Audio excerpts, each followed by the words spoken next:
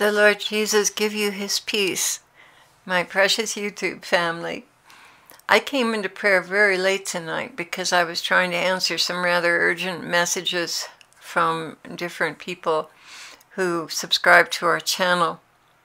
It is Thursday, April the 9th, 2015 at 5:28 a.m. After coming into prayer immediately without having been more than a few minutes with the Lord in worship, I saw us dancing as I usually do, but this time in black. The color that we appear in, or that he appears into me and I appear in, very often signifies the mood of the message. I was wearing a black widow's garment, and Jesus was wearing a black widower's garment. And when I saw this, I knew immediately what it signified.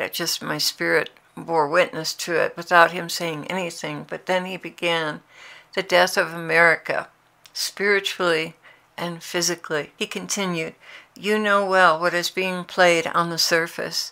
Saber rattling, exercises near the North Pole, all of that is just for show.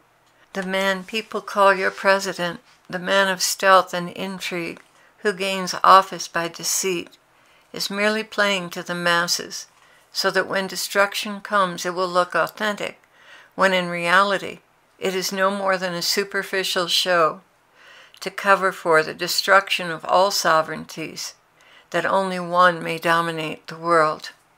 They're talking about the one world government. "He has done a stellar job of destroying you, America, and this I have allowed because you have played the harlot and slept with every passer-by, while I, your husband, stood by as each had their turn in our bed. And now what shall I say? The 10 horns which you saw, and the beast, will hate the harlot, and will make her desolate and naked, and will eat her flesh, and will burn her up with fire. For I have put it in their hearts to execute my purpose, and by giving their kingdom to the beast, until my words will be fulfilled. That is indeed what I say. Nonetheless, I am still with you, even as Hosea waited on Gomer to finish her whoring and grew weary of her paramours." That word means secret lovers. "Yes, indeed, I am still here, America, and when you seek me with your whole heart, you will indeed find me, ready to reconcile you to myself, says the Lord your God. So in the heat of your injuries, turn to me, and I will give you comfort. I will wash and medicate your burns. I will dress them with clean linens. I will lead you by the right way and restore the ruined homesteads to you.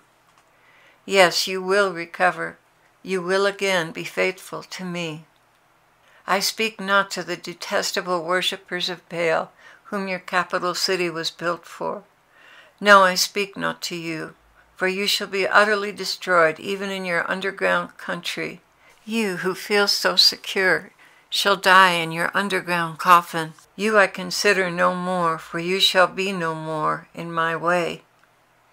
I speak to the hearts of America that continue to hold the vision I inspired, those who refused to sleep with foreigners, those who could not overcome the greedy ones who held dominance and sway over a shallow and gullible people bent on living for their comforts.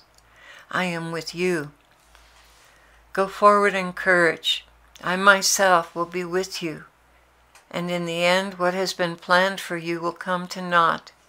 And again you will rise from the ashes to succor the whole world and be in accord with my kingdom as it comes to free all men from the oppressor.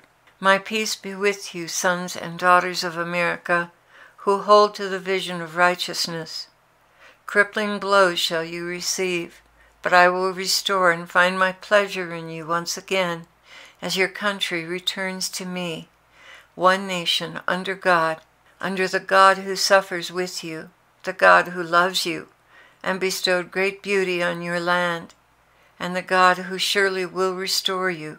Hold fast to these words, for they are faithful and true." And that is the end of tonight's message. So the Lord give you his peace and his strength and his courage as we move forward into history and what He has planned for us. Amen.